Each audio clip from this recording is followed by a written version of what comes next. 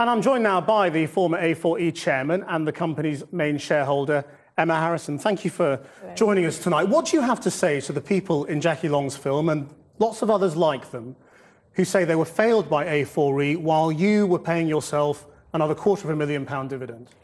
Can I just say that a lot of the details you have in that are wrong, and last time you did a piece you were wrong, and you were proved to be wrong, and you've got it wrong again. Which numbers are wrong? I cannot recognise the numbers that you're talking about, and I know that A4E have very specifically, because I'm not a director anymore, have given you and told you that those numbers are wrong. Which number specifically is wrong? Now there's one key number here, which is that only 4% of people in the first year found employment. Are you saying that's wrong? Do you know about the work programme, how it works? Let me just be really clear. You said our numbers are wrong. Let's work out which number you say is wrong. Do you deny that in the first year, only 4% of your clients found work? Right. A4E have told you your numbers are wrong. They don't recognise those numbers. They haven't said they're wrong, actually. Yes, their they statement's have. quite clear. It doesn't say they're wrong. They have. Well, are you saying they're wrong? They're wrong. Which number is wrong? All of them are you are wrong. denying that in the first year, only 4% of your clients found work? Is that right or wrong? You have got all the numbers wrong. Is that right or wrong, the 4% number? All your numbers are wrong. So that you're claiming that is wrong? Yes. What was it then? I don't know. I know that those numbers are wrong because I've been told they're wrong. Are you saying it was more than 4%? Kristen, you're really going to have to stop bullying me. I'm not bullying you. You were bullying me before. People have been making up. Let's be quite clear about this. You've been making up stories for a long, long time now, having a go. It's quite political. You want to have a go at the work programme, and you're using me to do it. Making up stories is quite an allegation. Really got to stop. If you're saying our numbers are wrong, here is an invitation to tell us which numbers broadcast tonight are wrong. Really clear. I don't have those numbers. I'm not the chairman anymore. So how do you know they're wrong? Because A4E have shown me that the numbers you were going to say, they're all wrong. A4E has not tonight told us they are wrong. They have said they do not recognise the numbers. Right. And that they are out of date. They have not said that they are wrong. But you were wrong before and you're wrong this time. OK. Why did you take another £250,000 dividend when you are not even meeting the minimum target? The government says... Krishnan, let me really explain. Well, hang on, let me finish my question. The government says if you did nothing with unemployed people, you would expect 5 out of every 100 to find a job. Right, Kristen, you didn't even meet that. You were worse than doing nothing. Kristen, why did you take a £250,000 dividend last year? Your figures are wrong. You were wrong before, and it's been proved that you were, and you're wrong. Now, let me explain. Right, look, let me tell you. We're not going to agree on whether the figures are right or wrong. Let me explain. Let me ask you, why did you take the dividend? I have invested £50 million in the success of the work programme. I have done that, right? I remortgaged my house to do it because I totally believe... You invested 50 million? 50 million. Where did you get the 50 million from? The £50 million has been invested in A4E. From taxpayers' money, wasn't it? I have been running a company for 25 years in which I've invested tens of millions of pounds. A company runs all over the world. We win contracts, we make a small profit, and I reinvest that money. That's where I've been going for it, including the mortgage on my house. Kristen, you got this so wrong. You got me so wrong. No one is disputing your personal success in the past. I'm asking you very specific questions about why you paid yourself a £250,000 dividend in a year when you were clearly failing to meet the basic target set by the contract. I run a successful business. I get paid dividends like other shareholders. This was not successful, was it? How is 4 out of 100 people successful? I've said those figures aren't right. But you're unable to substantiate that. You're unable to tell us whether it's more or less. You know what? These figures have been obtained by our social affairs editor, Jackie Long. They're very clear. They show that less than 4% of your clients in the first year of the work programme got jobs. What really, really matters is that through the work programme, tens of thousands of people are getting jobs. That's what really matters. Well, real people and real families. Yes, they are. And I'll tell you something else. That I am an entrepreneur who's invested tens of millions, and the other thing A4E has done is helped 2,000 people set up in their own business. You seem to miss all of this stuff because you have a certain bias on this thing, and you're missing all the reality of it. Well, there were very specific allegations placed in Jackie Long's film by people who have been clients of A4E. I'm very, very sorry. What do you say to that happy. gentleman? I'm very, very sorry he wasn't happy with the service. I'm really sorry, and I really hope that he'll use the fantastic customer connect system we have. If he has any problems, and contact them. He said he got about 15 minutes in a meeting. Now, is 15 minutes a month enough to help a long-term unemployed person find a job? It's a very improbable statement. You don't believe him? It's a very improbable statement.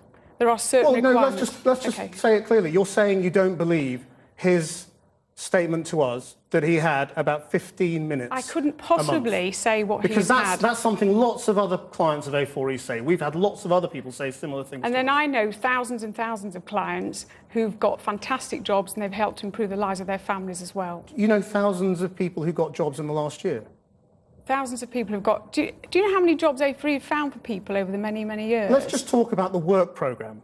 I don't want to talk about history. I want to talk about the work programme, which is the thing that you've been paid £46 million for. You know, I'd like to talk about something. I'd like to talk about the fact that only 6 months ago you accused my company of fraud, and that was proved to be not true. But you've never reported on that. Where's the bias coming from? We didn't accuse you of fraud. You made an enormous article. We have reported allegations made against A4E, as is our responsibility as a news broadcaster. And guess what? We have not accused you of fraud. Once they were proved to be not true, did you make a big splash about it? We have not. We have said tonight, right at the beginning of our programme, that the fraud allegations are not what we're talking about, that you have cleared up a lot of all of that in the past. So we are not talking about fraud tonight. We're talking about value for money. Value for money, OK. For every £1 the taxpayer spends, they get £2 back. It's been proved that that's how these programmes work. The taxpayer spent £46 million on A4E's contract in 1 year. That figure is not... And for that, it got less than 4 out of 100 people jobs. We've never heard of that figure before. It's another figure that you've been given that's not true. Well, can you tell us how much you got then? No, I can't. I'm not involved. All you can tell us is that you got £250,000. You said that you wanted me to come in here and talk about the impact that all this bullying... I was bullied out of a job that I've been doing for 25 years. No, we didn't. You asked me to come in and talk about that. We asked you to come in and talk about the work programme and A4E's record and your record on A4E. I was bullied out of a job. My staff have been bullied. And you know what's worse? Because of the reporting you did, my children were bullied.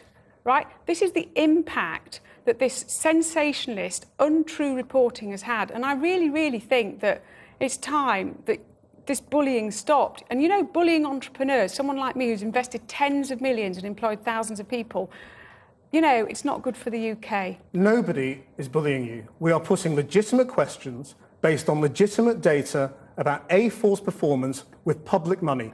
Millions, tens of millions of public money. Yeah, and tens of millions that I've invested too. And a lot of that money has gone to you personally. That is why you were the subject of all those newspaper reports earlier in the year. Not because of bullying, but because you revealed that you paid yourself multi-millions of pounds in dividends. All that money was government money. It was taxpayers' money paid to you to produce results. And what we've shown tonight is that in the first year of the work programme, you failed to produce results. No, you haven't shown that at all. Those figures are not true.